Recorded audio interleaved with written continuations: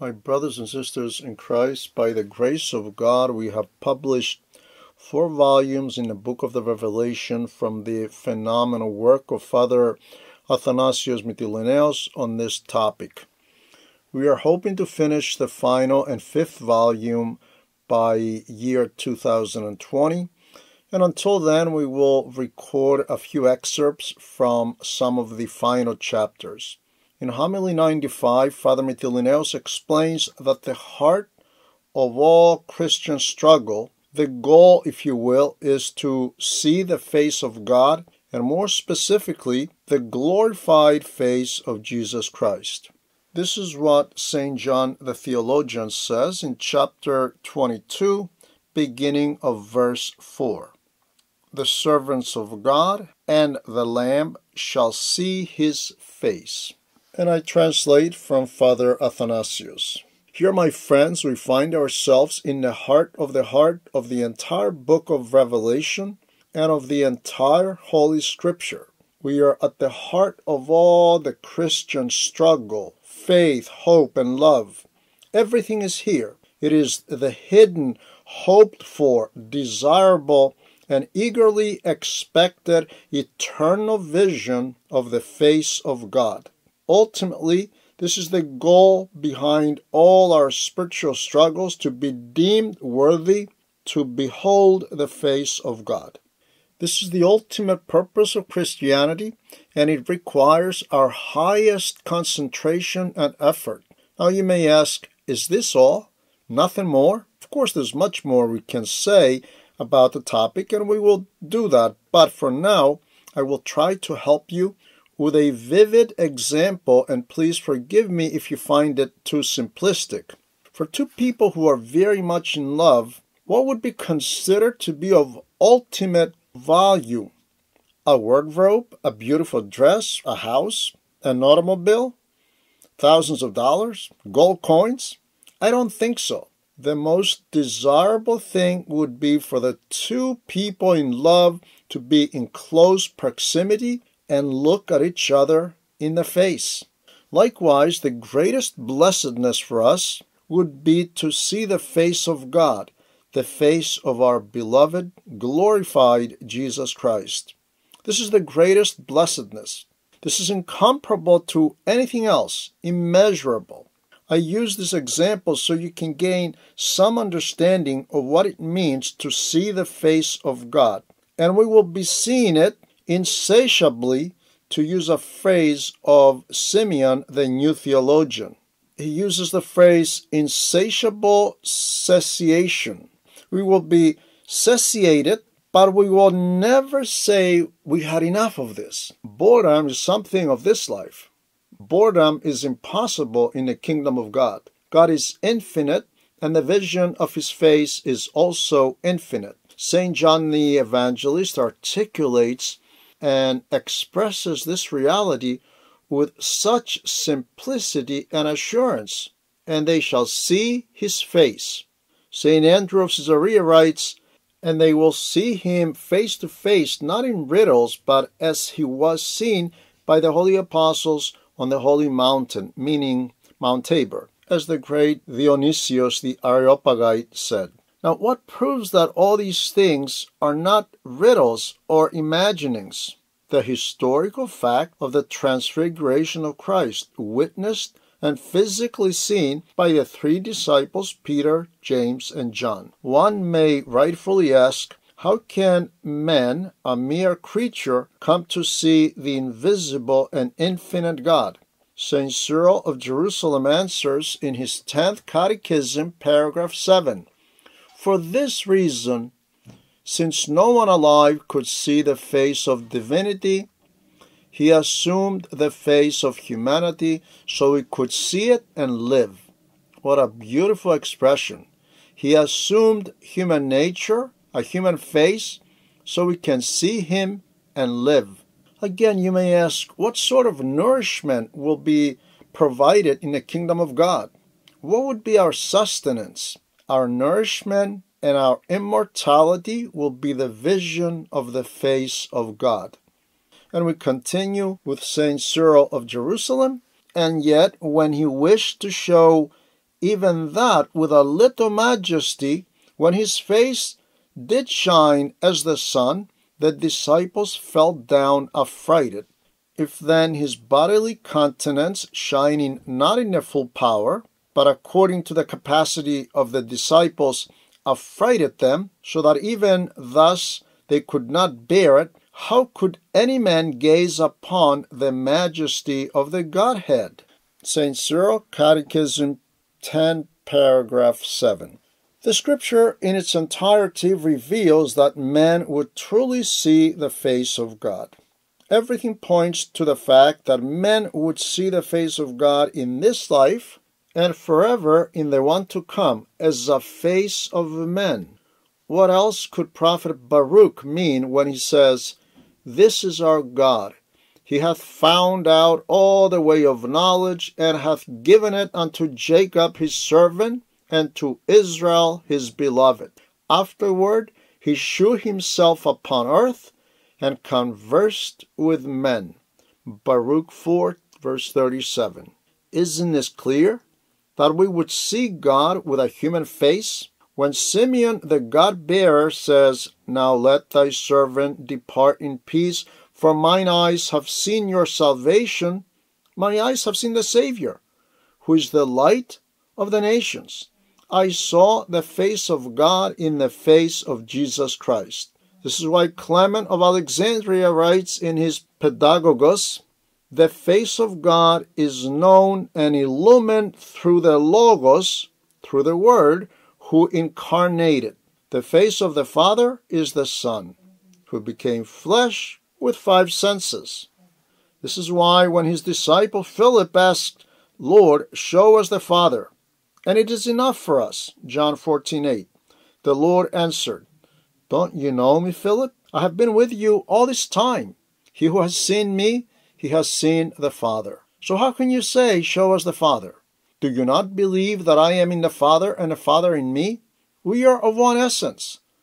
Thus the face of the Father is the face of the incarnate Son. St. Andrew is very clear when he refers to St. Dionysius the Areopagite, stating that we will see God in the face of Christ.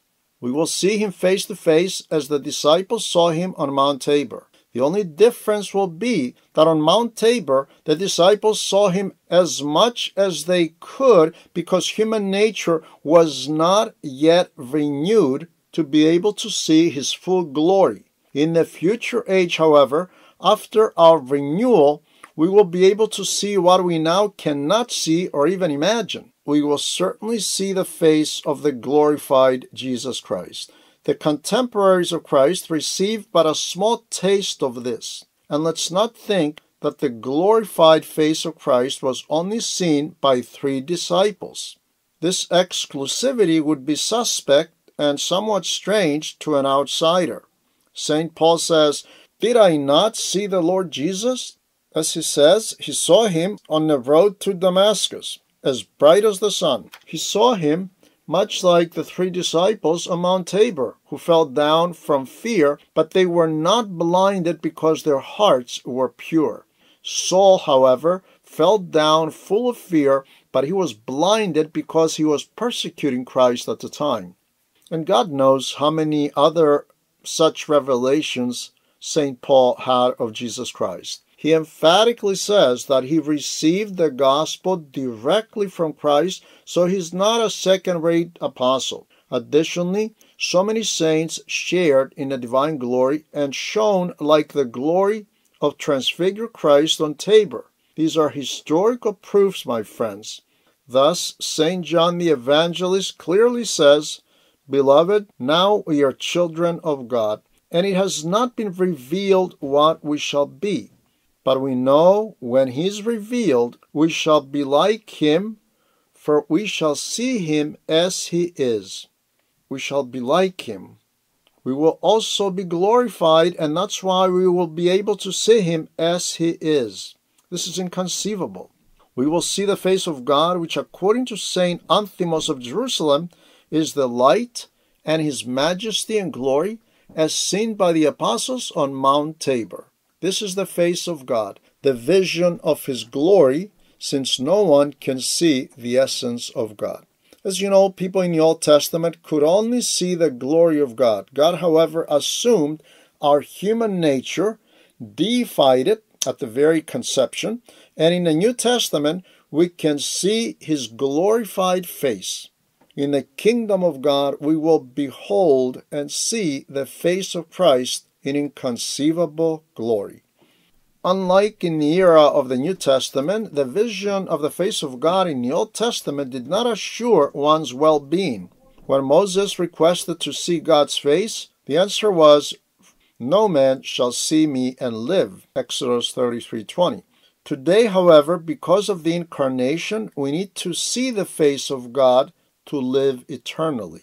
If we only knew the significance of incarnation, this is exactly what Moses saw in the Old Testament. When God says to Moses, "Stay behind the rock, and you shall see my back, but my face shall not be seen." Exodus chapter 33, verse 20. St. Gregory the Theologian, in his second theological homily, comments about his experiential knowledge as a divine sufferer, much like Moses. Paschotathia in Greek, suffering the divine, is an expression about those who are immersed in the uncreated light. St. Gregory writes, "What is this that I have suffered, my friends and mystics and lovers of the divine? I was running up to the mountain to get a hold of God. So I climbed the mountain and I went through the cloud, and then I turned within myself, and when I looked, I barely saw the back of God because he was covered by the rock, the Word of God who incarnated for us." So the rock that hides divinity is the flesh of God, the flesh or the human nature of Christ. And I continue with St. Gregory, "And as I attempted to see for a little while, I could not see the first pure essence of God, which is only known to the Trinity and is hidden even to the cherubim. But I saw the last or outer essence of God, the divine glory, which one sees by beholding God's majestic works." We read in the Psalms, "The heavens declare the glory of God, and the firmament shows his handiwork." Psalm 19:1. What St. Gregory the Theologian saw was the glory of God, and St. Gregory Palamas will articulate on this centuries later. He will tell us that God communes with creation through his energies, because the essence of God is unparticipable to all creation.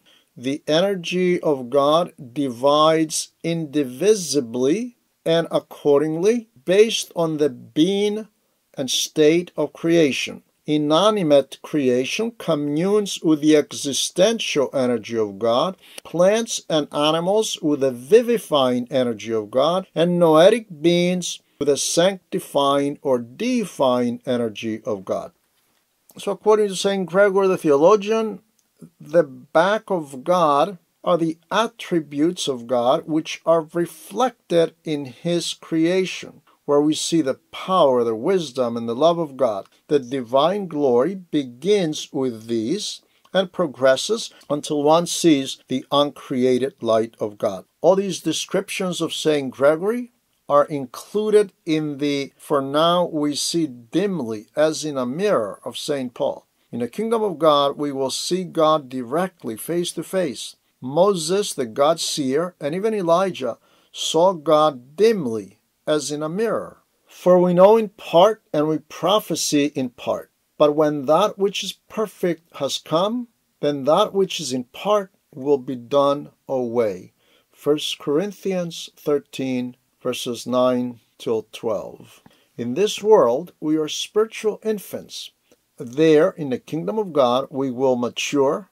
We will be perfected to the measure of the stature of Christ. There we will see the fullness of Christ in his glory, and we will know God the way he knows us. Naturally, we will not know his first or innermost essence, but the outer, the effulgence of his essence, which is the divine glory And we will do all this in the person and face of Jesus Christ.